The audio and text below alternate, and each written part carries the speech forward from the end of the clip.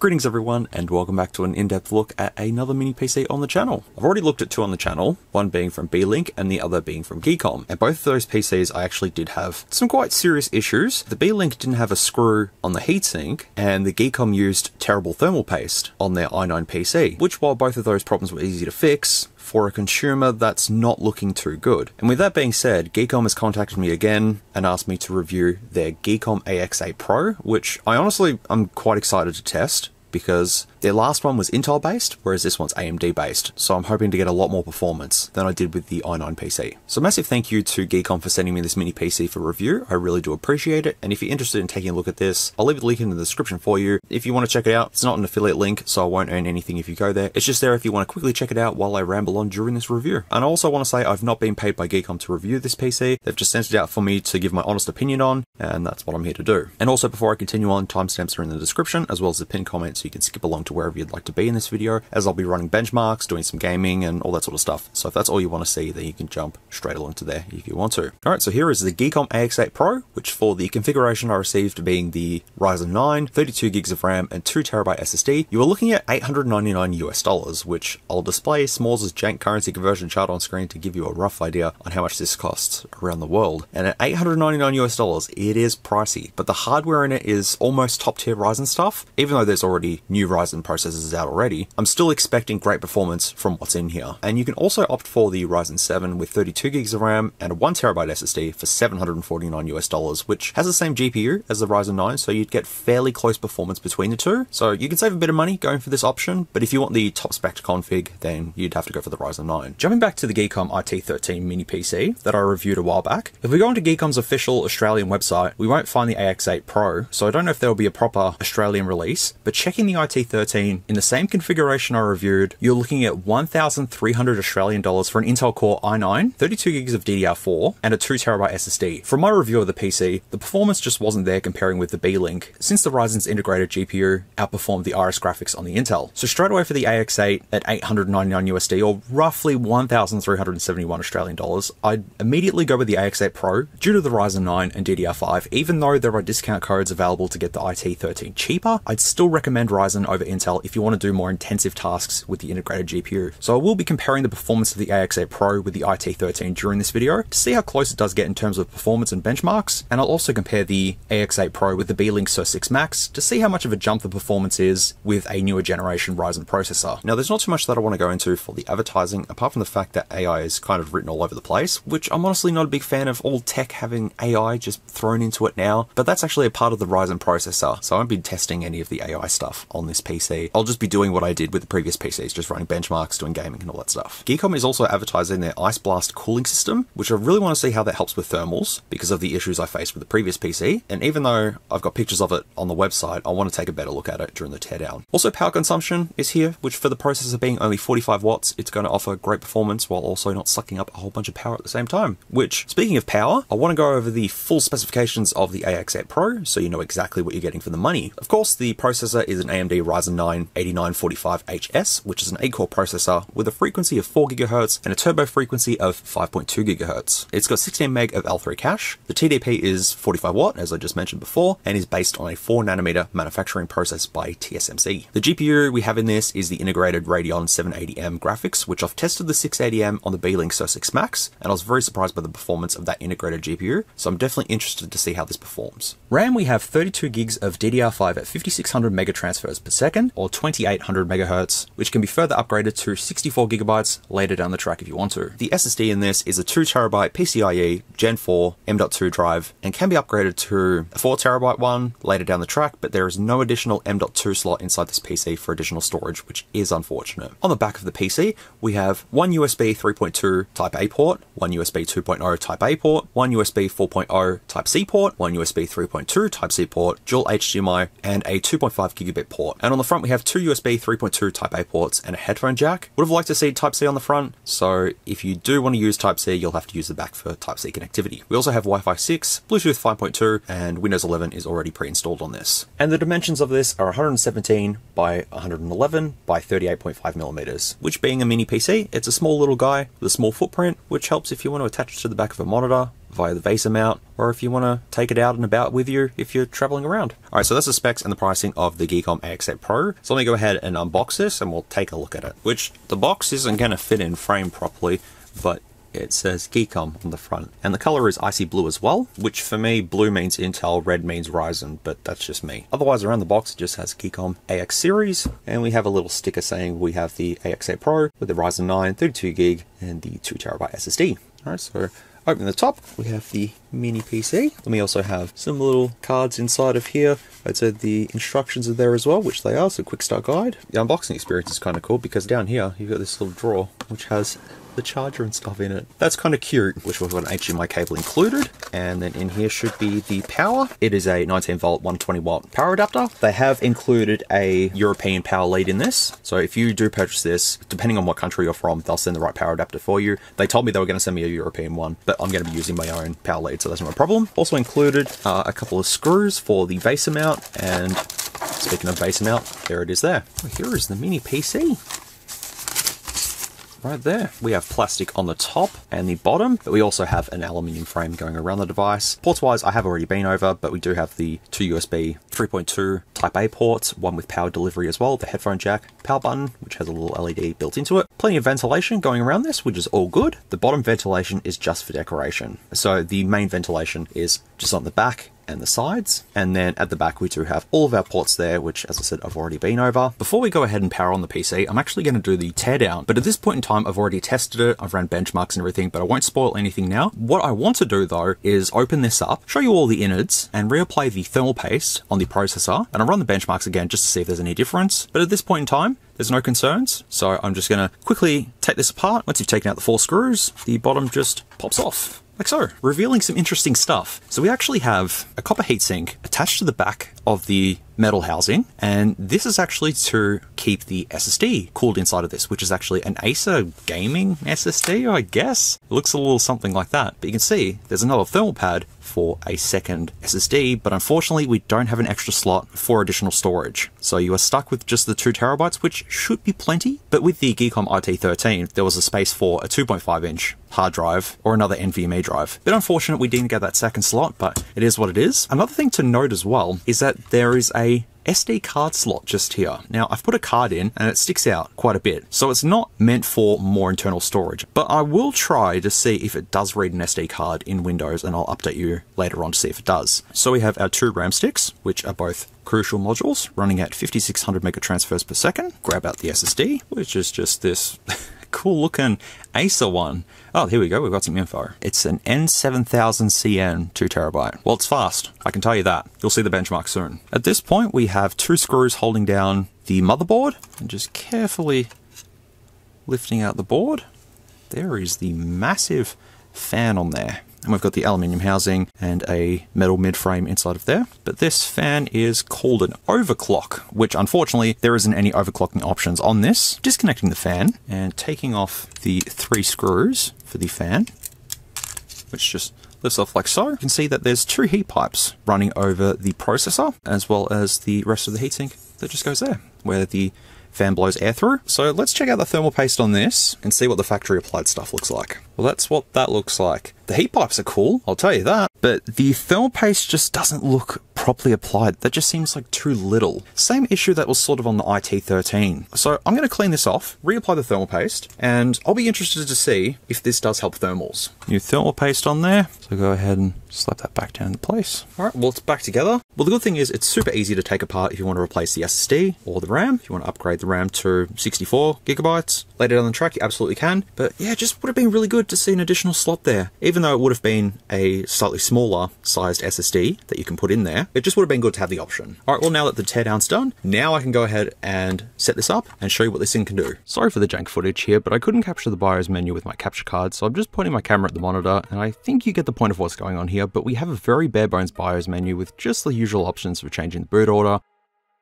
So exiting out of here and letting the PC boot up, we have to set up Windows 11 Pro, which is fairly straightforward. And I did have to update the system before I could actually use it, so I let that do its thing. That took about 20 minutes or so. Also, boot times were averaging around 20 seconds from power button press to the desktop, which is honestly quite snappy. With Windows 11 booted up, I went ahead and customized a few things to my liking, and going into PC settings shows our Ryzen 9 processor and 32 gigs of RAM, and we also have Windows 11 Pro on this. Now jumping into Device Manager, and checking in here is all good, all drivers are installed, so I've got no concerns here. Installing CPU-Z and taking a look at the processor details, which I've already been over, as well as the RAM and other info in here. Checking GPU-Z just to take a look at the details of the integrated GPU. It's honestly fairly impressive for being integrated graphics, so once again, no concern here. Running AS SSD benchmark resulted in 4,997 megabyte read and 3,375 megabytes write speed, which are definitely some decent enough speeds for this SSD. Comparing with the IT13 SSD that was also 2 terabytes, that got a read speed of 3,795 megabytes, and the write speed was 3,676 megabytes. So we have better read speeds on the AX8 Pro, but better write speeds on the IT13. This SSD also beats the 500GB one that was in the B-Link. Installing core temp just to keep an eye on temperatures. Just on idle, I was averaging around 50 degrees Celsius, which isn't too bad at the moment. I installed hardware info just to see if there was anything else I had to check out, and all looked good here. Before I went ahead and ran benchmarks, I did check Windows Update to see if I had the latest version of Windows 11, as well as all drivers being up to date, and everything was all good. So jumping to the main benchmarks, starting with Cinebench R23. I'm running the multi-core benchmark. I immediately seen the processor jump up to 92 degrees Celsius, but it didn't go any further than that, which I'm quite happy with. At first, I thought the temperatures were a bit high, but considering I was benchmarking with all cores at 100% utilization, it's honestly about right for that. And as you've seen in the teardown, I did reapply thermal paste to see if that made a difference, but running Cinebench again with the new thermal paste was exactly the same. So the cooling in this is doing its job, even though the fan is a bit noisy, which you'll hear soon, but that fan does ramp up at about the 80 degrees Celsius mark,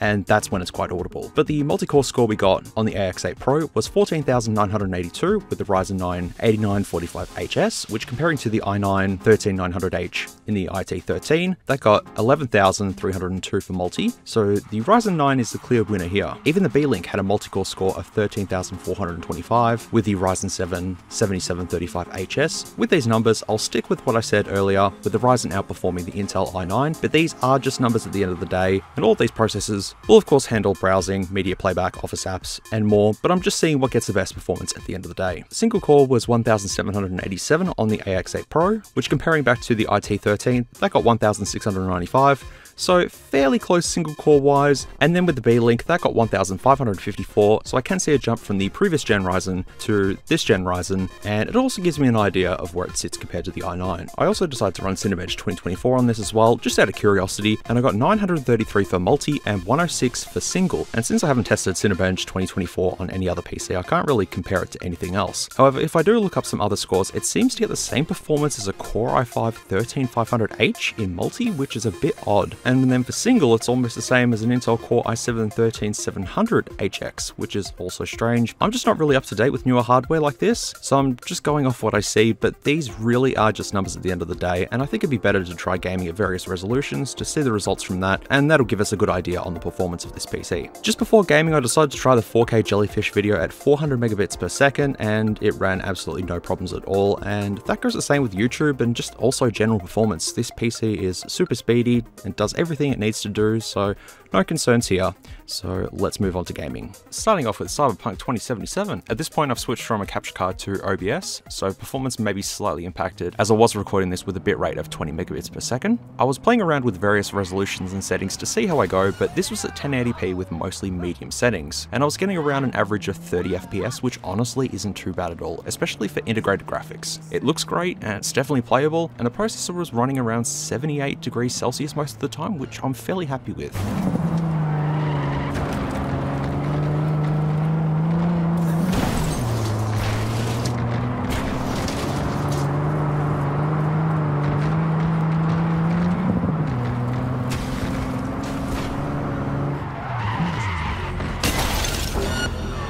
Next up is 720p with all medium settings, and I was getting around 42 FPS, which once again is honestly fairly good. I also did play around with having the AMD Fidelity FX Super Resolution on at times, and I got various results with having that on, but most of the time I had it switched off.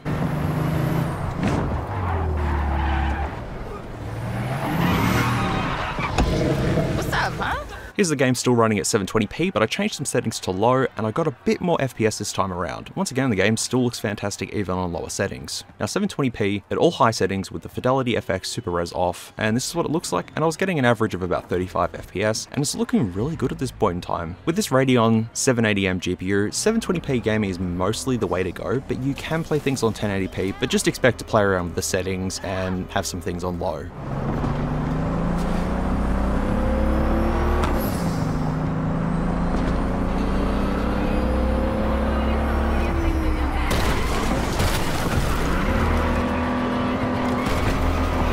This is everything pretty much on low at 720p, and I was seeing almost a solid 60 FPS. Fair enough, you can see a difference in video quality, but once again, it's still looking quite nice for what it is.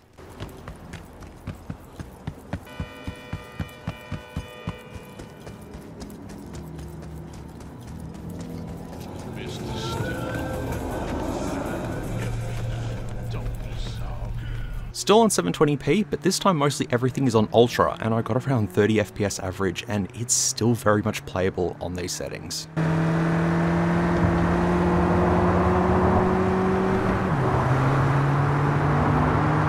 Bumping it back up to 1080p and everything on ultra, it looks a little something like this, and I was getting an average of 17 frames per second. And it's now fairly choppy, as to be expected, but you know, I was still able to play it.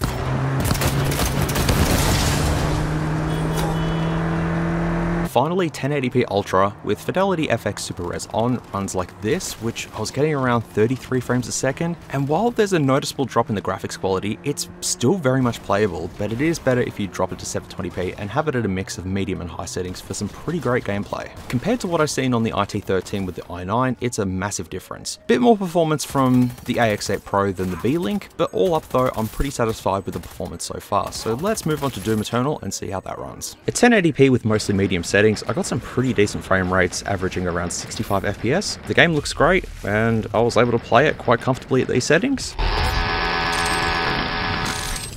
Still at 1080p and everything on high, and I'm now getting around an average of 55 frames per second. Some dips here and there, but altogether still playable. And this is everything at high, so that's really cool to see. Now down to 720p, but everything at Ultra Nightmare, it looks a little something like this, and I was honestly quite amazed seeing it run so smooth, averaging around 85 frames per second. And I gotta say, I haven't played Doom Eternal in a long while, so don't mind my fairly crappy gameplay, but it's looking good. With 720p and Ultra Nightmare, it is doing really good for what it is.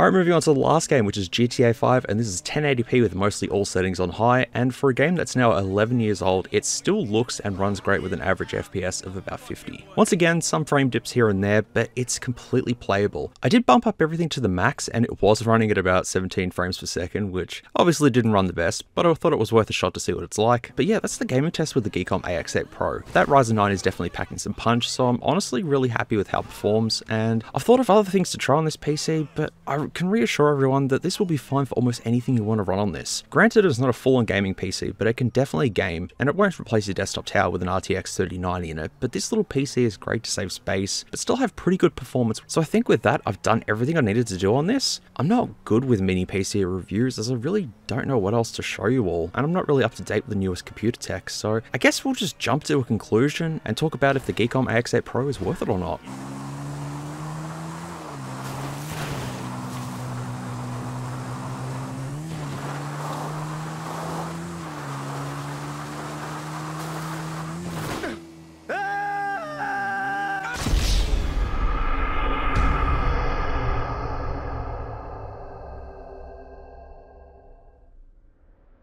And we're back here. I'm trying to think of anything else to demonstrate with this PC, but I just honestly can't think of anything else apart from doing a 4K render. But since I'm using a super outdated version of Vegas, it's probably not going to be very accurate. So I do hope that an SSD benchmark, Cinebench, and gaming was more than enough. But I guess it's better to just jump into a conclusion about the AX8 Pro so we can finish this video off. But first, I just want to splice in the fan noise with how it sounds idling and then at 100% usage.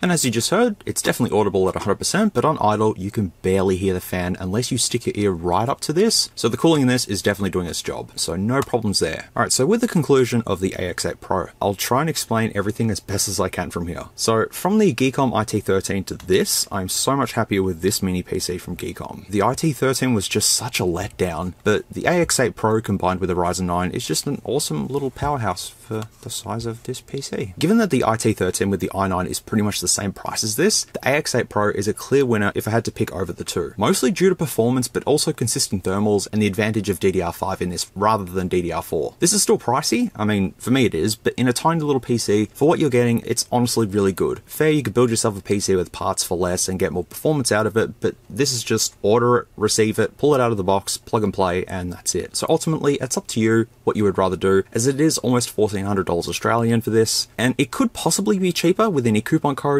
Don't forget, you can go with a previous generation Ryzen PC for less than the asking price of the AX8 Pro and almost get the same performance. Some positives though, the build quality on this is great, being mostly aluminium and just some plastic on the top and bottom, but it's fairly sturdy for what it is. Upgrading the RAM and SSD is super easy to do with just these 4 screws to take out. That's it. The CPU stays cool under 100% load, which is great to see, and it never passed 92 degrees Celsius. Once again, great performance from the Ryzen 9 and Radeon 780M, while also not using a ton of power. So that's definitely awesome. Plenty of ports for most people, but I'll talk about the disadvantages of that soon. And as I said before, plug and play out of the box, just set up Windows and off you go. And the criticisms I have for this, there's no Type-C on the front, so you'd have to use the back for Type-C connectivity. Not a big deal, but it is what it is. No native display port, but you can output through the Type-C on the back if you want to. No upgradability in terms of storage, which is really unfortunate. Having an extra M.2 slot to have another drive for more storage would have been really good to see, but it's just not here in this one. And speaking of storage, that SD card slot on the motherboard works in Windows, so why Geekom didn't have a cutout for it on the casing so you could just use it is something that I don't understand. If it's there, why not take advantage of it? It would just help if you're moving data from a camera's SD card to a PC. I mean, you could hack away part of the casing so you can have the functionality of the SD card slot, but I think that'll void warranty, so probably not do that. All up, it is a great performing mini PC, and this time around, I'm just a lot happier with Geekom's offering. This is all just my opinion at the end of the day. You don't have to agree with it, but I just prefer AMD over Intel nowadays. I just don't know much about newer hardware, so I'm just really going by what I've seen testing these mini PCs over time, because I don't know the new Intel processors or anything like that. And while doing this video, I found out that there's already new Ryzen processors available, so I'm just not up to date with that sort of stuff. And I know this review probably didn't cover everything you needed to know about this, but I tried to include as much info as I could. I personally like this little PC. It's pricey, but I think with the performance you get out of it, it's worth it. If you can snag a coupon from somewhere and get it a bit cheaper, it would definitely be something to look at. Consider exploring other options like pre-built gaming desktops if you're in the market for a new PC, but ultimately, it's your call depending on what you'll be using the PC for. If you only need to do web browsing and some office work, you definitely do not need a Ryzen 9 for that. So you can opt for something a lot cheaper, but if you want something that has the Ryzen 9 in it, 32 gigs of RAM and a 2TB SSD, and want to do some gaming, use it as a home theater PC, editing, and a lot more, then you might want to take a look at this. But there's plenty of other manufacturers out there that have mini PCs, so shop around and see what others are offering for the money, and see what's the best deal you can find with the budget you're allocating towards something like this. If you do want to check out the AX8 Pro, there's a link down in the description for you. It's not an affiliate link or anything like that, so I won't earn anything if you go ahead and click it. It's just there for your convenience. If you want to jump onto Google, then check it out. You absolutely can. There's no problems with that. And I wasn't paid by Geekom for this review. I know some people will say it's an ad, but I'm just giving my personal opinion on something I was sent out. And I will say I won't ever accept paid reviews. I only accept a sample being sent out to me to express my honest opinions on, and that's what I've done today. A massive thank you to Geekom for sending this PC out to me for a review. I really do appreciate it, and I'm glad this PC offered more than the previous one they sent me. And I really don't know if I'll look at another mini PC, because we all know the performance of most of these, and I honestly just feel that I don't do these videos justice in terms of a review, because I'm not covering absolutely everything that I usually do, but you folks will have to let me know what you thought of this one down below. And if you're hearing me ramble, that means you've made it to the end of the video, so thanks a bunch for tuning into this one. I appreciate you as always, but if you had to jump along using the timestamps, then that's completely understandable, as this review was just all over the place and definitely not my best, but I hope you've enjoyed it nonetheless. And also, sorry for the robotic s'mores during most of this review, because I'm reading off a script and it sucks. If I don't have a script, I'd be just mumbling random words to you all at this point in time, which I'm basically doing now, so it doesn't really matter. Before I go, I'll let everyone know that I have 2 more sample reviews to go before I get back to regular stuff. I just kind of agreed to too much in a small time frame, but I'll try my best to get other content and in between. Well, thank you all so much for watching. I really do appreciate you all for tuning in and watching me fiddle around with the device for half an hour. I'm sure if you're listening to me say this, then you've enjoyed the video, but feel free to let me know what you thought of this one down below. I'm not too happy with how this turned out, but you folks let me know. As always, please take care, stay safe, be good people. I'll see you all in the next one, which will be phones again, which I'm more comfortable reviewing, and I sort of know a bit more what I'm talking about, rather than new computer technology, fancy Ryzen, I don't know. I know about older computer hardware, but newer computer hardware, forget it. You take it easy, keep being awesome, and I'll see you all soon. Bye for now. If you like this content, feel free to leave a like or a dislike if you didn't. Thanks heaps for watching, and I'll catch you all in the next video.